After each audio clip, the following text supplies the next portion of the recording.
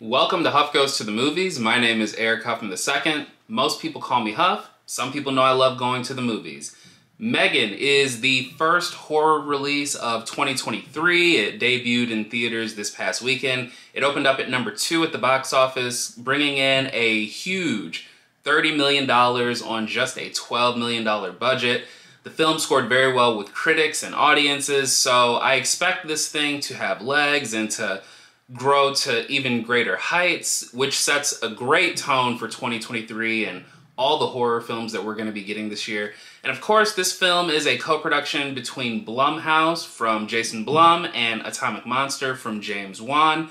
The film is written by Akela Cooper, whose previous credits include Hellfest, which I thought was pretty fun, and Malignant, which is bonkers and wonderful. And she is also the screenwriter behind the upcoming The Nun 2, which comes out later this year. So even though it's a sequel to a film that I really didn't like, I am very much looking forward to seeing what she can do with that property. And M3GAN tells the story of a robotics engineer played by Allison Williams, who unexpectedly has to become the caretaker for her young niece, played by McGraw, after a tragedy that happens with her parents. And as someone who is sort of out of her element when it comes to taking care of a child, she decides to build a lifelike robotic doll named M3GAN who can become best friends with her niece. But as you could expect in a movie like this, the technology is a little too smart and then becomes a little too sinister. And that's about all that's safe to say about M3GAN if you have not already seen it. If you have already seen it, please do comment down below, let me know your thoughts. And of course, try not to spoil anything for people who haven't gotten a chance to see the film yet.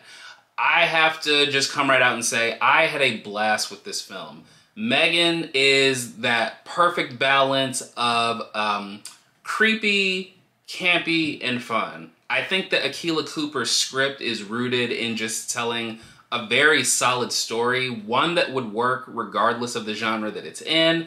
But when you throw in the filmmaking ideas behind people like James Wan and Jason Blum, these are guys who come from that school of the horror genre. They have done a wide variety of projects in this genre. Jason Blum just recently concluded the Halloween trilogy, which I had my thoughts on, but needless to say, he's definitely someone who has earned the right to be seen as one of the masters of horror of the modern film industry. And James Wan is probably the most revered director in the genre right now, and anytime he steps outside of it, he even finds ways to succeed. So films like Furious 7 and Aquaman are able to be massive hits, despite the fact that he is apparently most comfortable with the horror genre. And after the work of Akela Cooper with Malignant and Hellfest, it's very clear that she's not really afraid of things that come across as silly on the page because she knows how to have fun with it.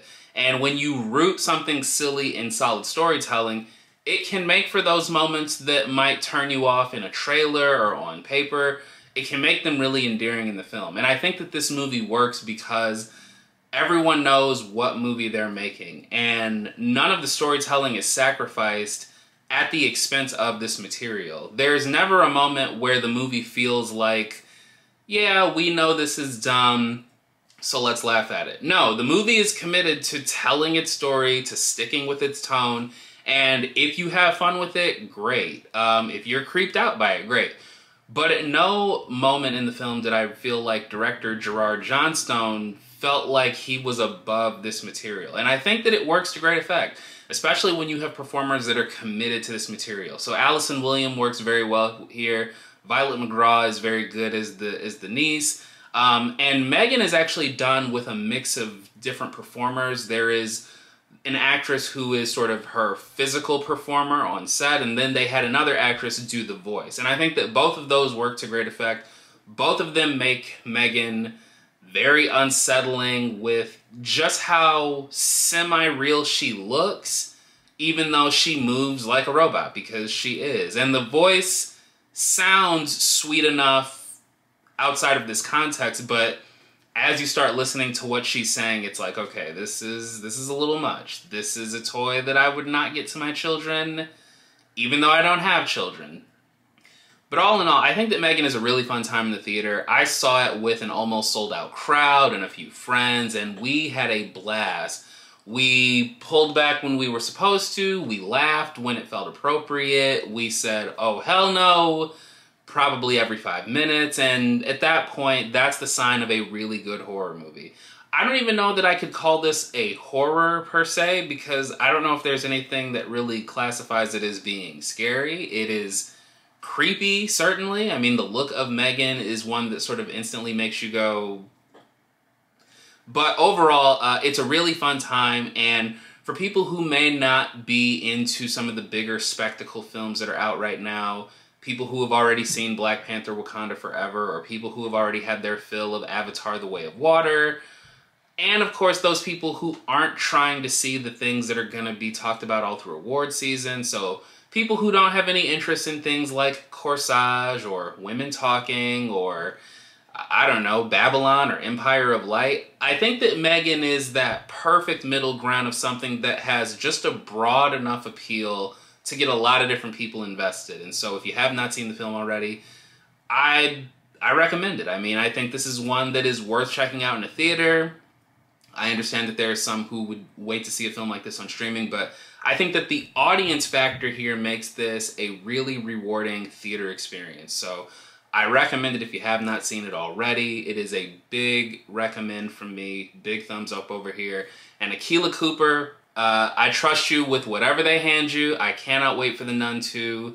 James Wan, Jason Blum, once again, keep doing what you're doing.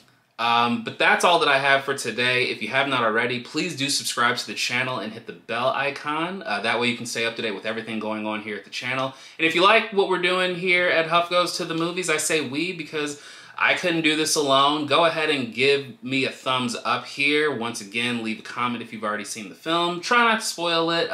Let me know your thoughts. Do you agree, disagree? Are you still a little unconvinced about whether you should even make the trip to see this film? Go ahead and let me know. That's all for today. Once again, my name is Eric Huffman II. Most people call me Huff. Stay sweaty, my friends. I will see you at the movies.